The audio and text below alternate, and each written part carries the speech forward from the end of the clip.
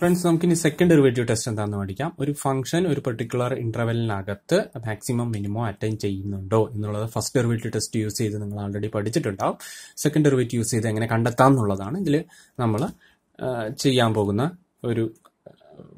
finding. First derivative test critical point critical number concept derivative 0 particular number ne nammal C ennu vilikkunnu adu ee open interval AB ku agathanengil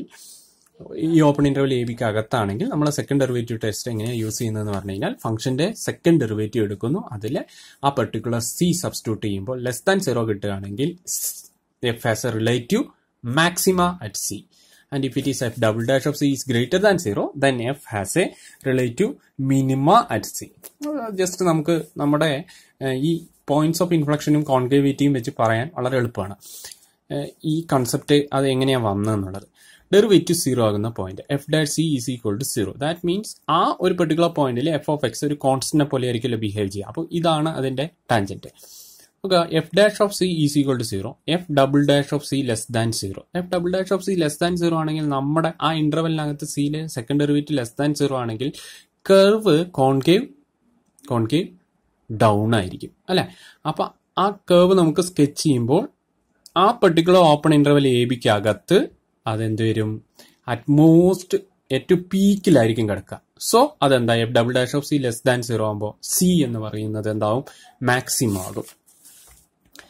അതേ concept നമ്മൾ വീണ്ടും F double dash of C greater than 0 ആണെന്നുള്ള concept എടുക്കുകയാണെങ്കിൽ നമുക്ക് എന്ത് കിട്ടും, ടാൻജന്റിന്റെ മുകളിലായിരിക്കും curve കിടക്കുക അല്ലെ.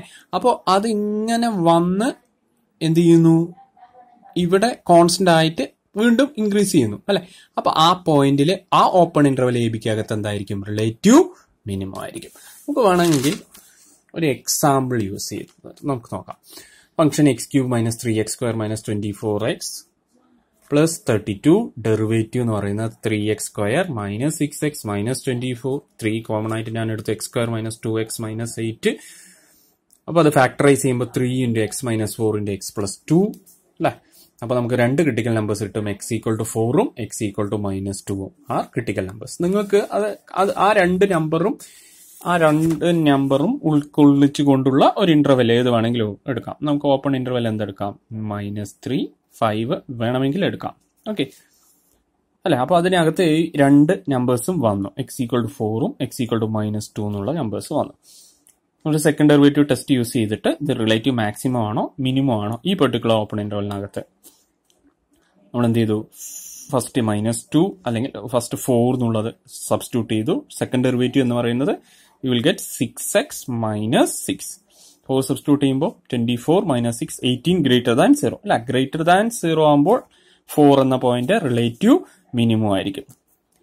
ആ റിലേറ്റീവ് മിനിമം പോയിന്റ് നമ്മൾ എങ്ങനെ കണ്ടെത്തുക, ആ ഫംഗ്ഷനില് ആ പെർട്ടിക്കുലർ വാല്യൂ അവിടെ സബ്സ്റ്റിറ്റ്യൂട്ട് ചെയ്യുമ്പോൾ f of 4 you will get -48 അല്ല. അപ്പോൾ റിലേറ്റീവ് മിനിമം പോയിന്റ് എന്ന് പറയുന്നത് 4, -48 കിട്ടും അല്ല.